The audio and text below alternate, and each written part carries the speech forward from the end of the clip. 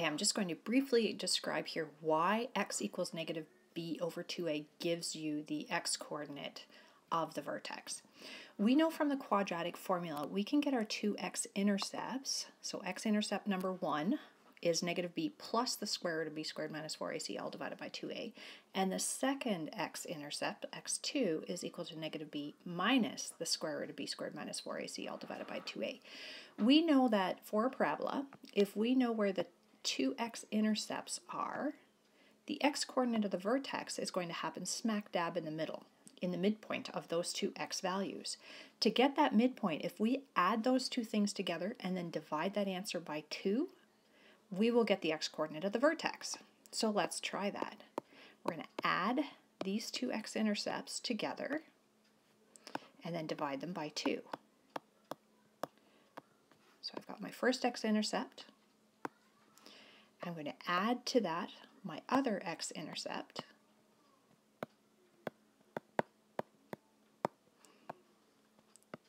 And then once we get that sum, we're going to take that sum and divide it by 2. So this looks really complicated, but it's the process that we've been using all the way through. Now on the top here, to be able to add those fractions, I just noticed I copied this down wrong. That's 2a. I already have a common denominator. So when we have a common denominator, we can just add the numerators together. So a negative b plus a negative b would be minus 2b. And then we have a plus square root of b squared minus 4ac, but then we're minusing the square root. So in essence, they end up equaling 0, and that disappears. So the numerator of the top ends up being negative 2b over the 2a, and then that answer has to get divided by the 2 here. So I'm going to rewrite that divide line as divide by 2. That's that piece right there. So simplifying the negative 2 divided by 2, that's really just going to end up being negative b over a. But then we still have to divide by 2. And when we divide a fraction by a fraction, we're going to multiply by the reciprocal. So that's going to become times 1 over 2. And the rule for multiplying fractions together is we multiply the numerators together, the tops. Negative b times 1 is just negative b.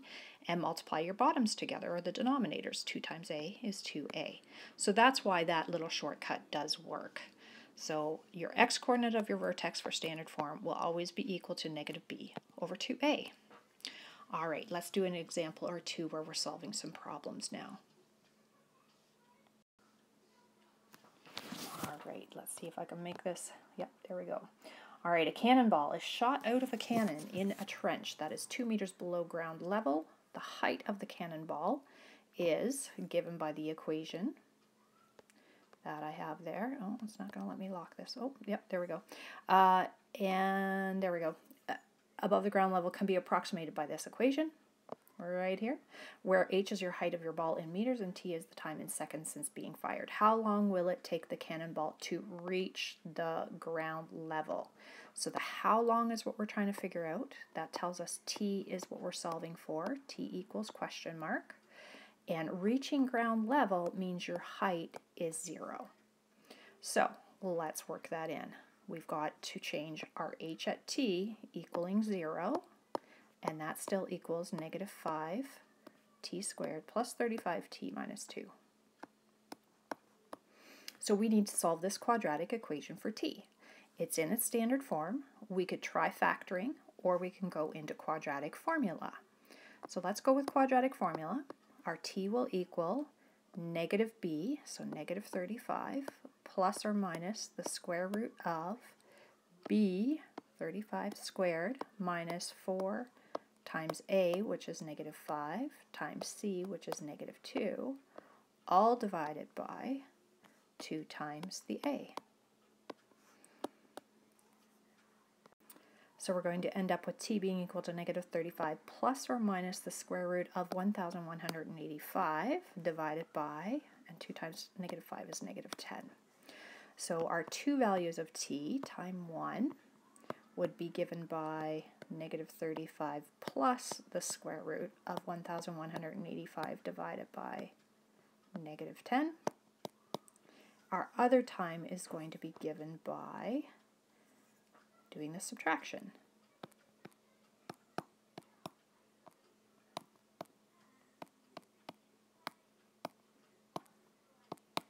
And so we can pop that into our calculator and get our 2 times there.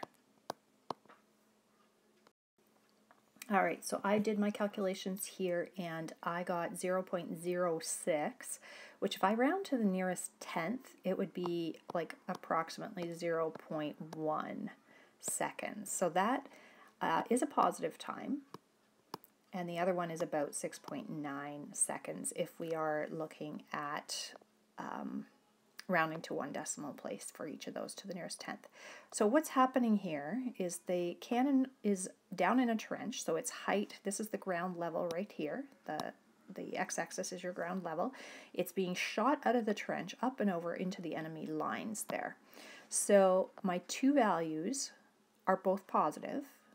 This one here is how long will it take the cannonball to reach ground level after it is shot. So it goes up, it hits ground level 0.1 second after being shot, and goes up to its maximum and comes back at 6.9 seconds. So how long is the cannonball in the air to the nearest tenth of a second?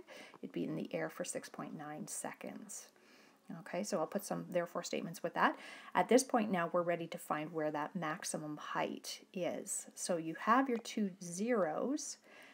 You could find the midpoint of those and then sub that in to get the maximum height, or you can use the shortcut of, which isn't really a shortcut now that you already know the zeros, but you could do the negative b over 2a to get the time that it takes to reach the maximum height, and then sub that in to get the actual maximum height. So try those things and then continue the video. All right, so I have some therefore statements written here. The last question I'm going to do as well. I'm going to use the shortcut, the x or the time being equal to the negative b over 2a. Our negative b would be negative 35 divided by 2 times negative 5. So that's going to give us a positive value out of that. And that positive value is 3.5. So it's going to reach the maximum height 3.5 seconds after it was shot. And then we're just going to sub that 3.5 into the equation for the time and solve for our time.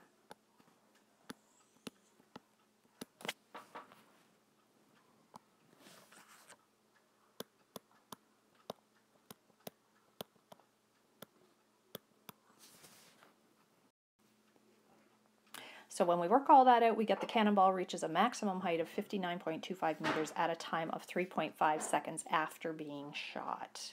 So hopefully that makes sense for that one.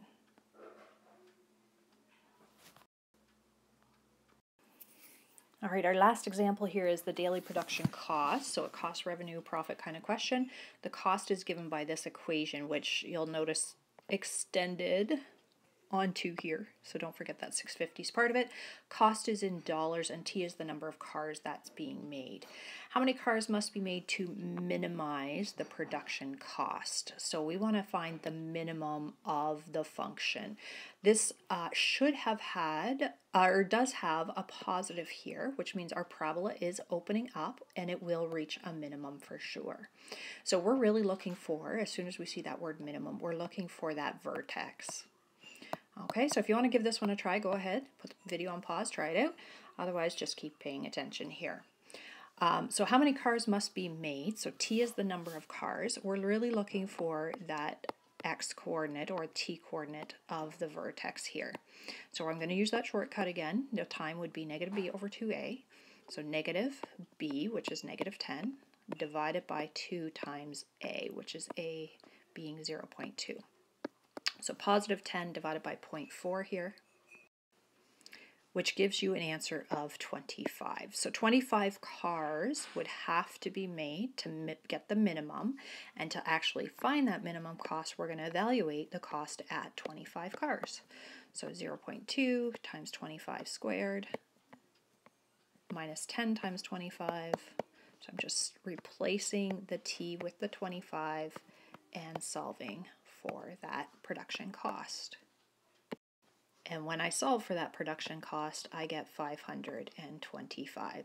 So therefore, if they produce 25 cars, they will minimize their production cost at a cost of $525. So I have my therefore statement written down now.